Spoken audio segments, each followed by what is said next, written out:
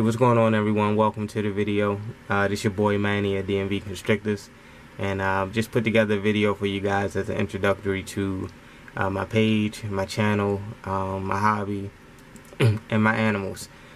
So I'm gonna try not to keep you too long. Just give you just a little bit of information about myself. I am an animal lover.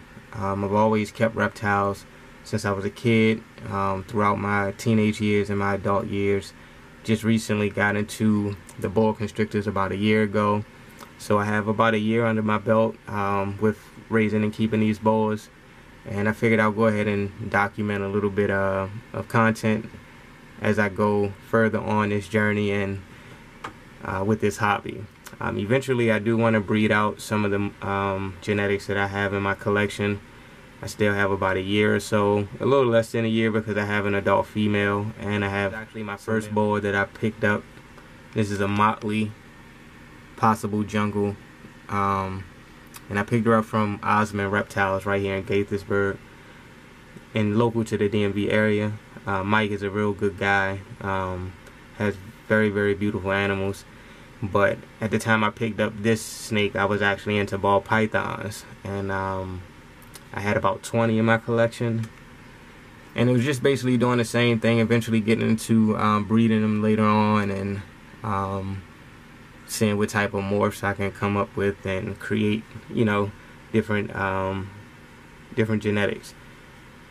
But when I saw this motley, it was breathtaking to me, because I never seen a boa constrictor dark in contrast.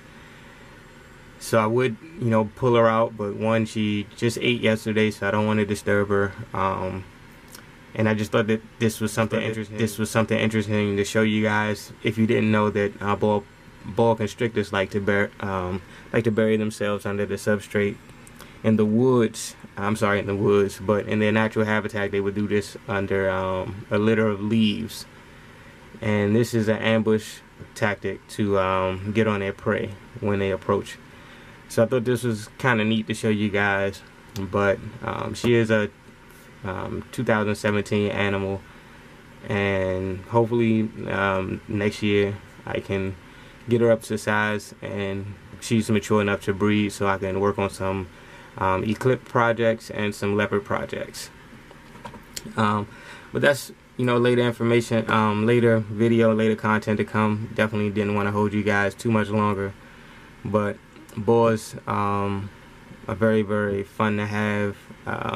They're a joy to handle, and I just love them. As into breeding them out, getting into this community of reptile breeding.